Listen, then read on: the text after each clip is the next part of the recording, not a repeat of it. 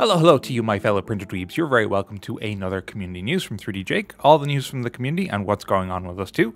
I'm joining you from the 3D Jake office in the center of Graz in southern Austria, a country where you do not mention that film. Here's what's going on in 3D printing right now. Okay, first thing is what is in the shop, and we now have Polymaker's HT PLA filament. So this is a PLA that is heat stable up to 150 degrees. Yes, a PLA that can resist up to 150 degrees.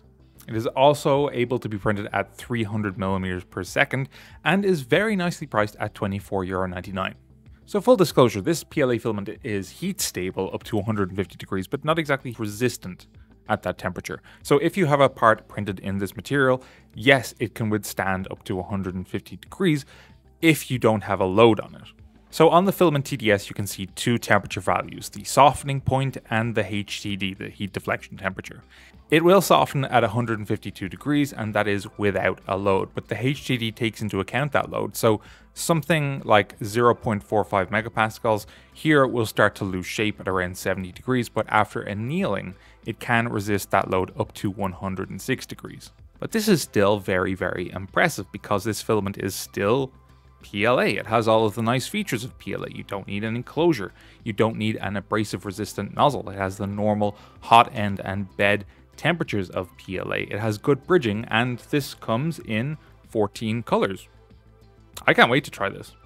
Okay, next up. This isn't a super new and exciting product, but I mean for most people, but I'm very excited about this. So we now have screws and bearings in the shop. We have M2 to M5 button head and socket heads, and in bearing world we have double rubber shielded, double sheeted bearings, double sheeted flange bearings, and spherical bearings.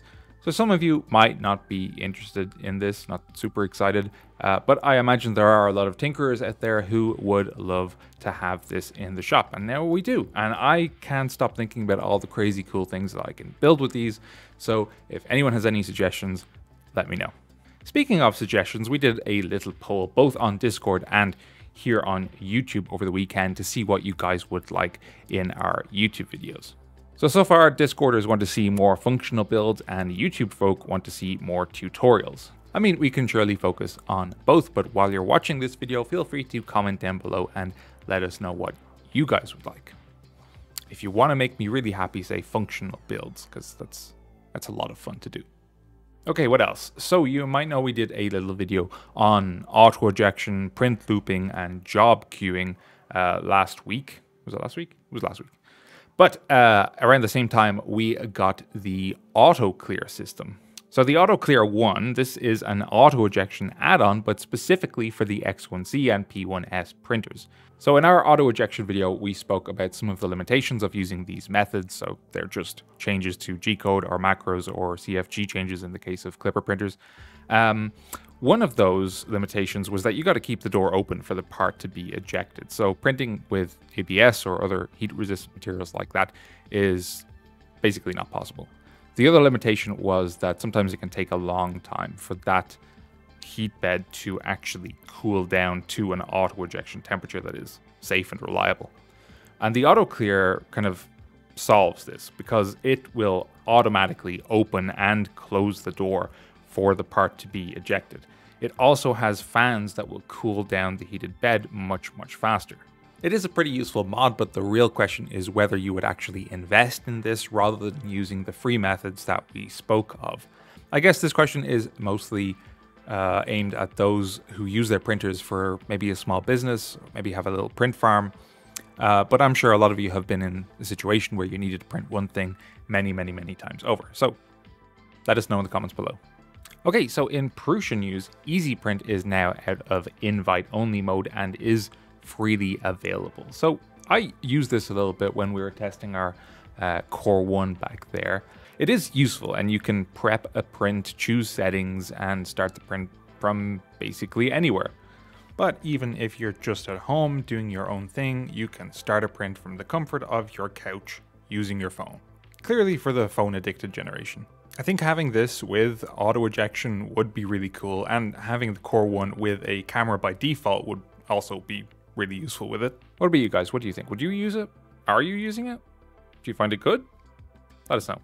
Okay, in Bambu news, Maker World have a Lightbox Generator now. This is in their Maker Lab section. To be honest, when they started their Maker Lab section, I was a little bit skeptical. I found the Printmon tool to be fine, but it kind of encouraged low effort designs. I found, but actually the Lightbox Generator is pretty cool. We've tested it out and it works pretty well, and I like it. I think it's great because before with Lightbox designs, you generally had to have a little bit of CAD knowledge, and this makes things a lot easier now. We actually have one printing right now, so yeah, I think it's pretty cool. In less happy news, the US company OpenBuilds is unfortunately closing down. If you're not familiar with these guys, they are a website, resource site, and shop focusing on open source designs. They sell full kits, parts, and have BOMs for all of their showcase items, but they are unfortunately shutting down their services. Of course, being open source focused, all of their core files are going to remain available on GitHub, which is awesome. This is another reason why open source is great, and there is work going on so that the forums will also remain open. I really hope they do. Sad news, but if you're interested, hop on over to their site. There is a 40% clearance sale offer on your purchase. The link is down below. In tech news, researchers at the University of Pennsylvania have developed a elastomer material that changes color when stressed. So if you stretch this, it will change color. Now, while this is created using a direct ink writing method, it could technically be applied to any additive manufacturing technique. And maybe you think this is a simple curiosity, but the first thing that popped into my head when I was reading this was, what if your 3D printer belts were made out of this material and they were green when they were tensioned correctly and red when they were tensioned incorrectly? We already have heat sensitive color change materials in the shop, and lots of companies are doing this sort of thing. Something like this as a filament would be really awesome. In other tech news, Oak Ridge National Laboratory researchers have been working on a vacuum-assisted extrusion technique that reduces porosity in FDM prints.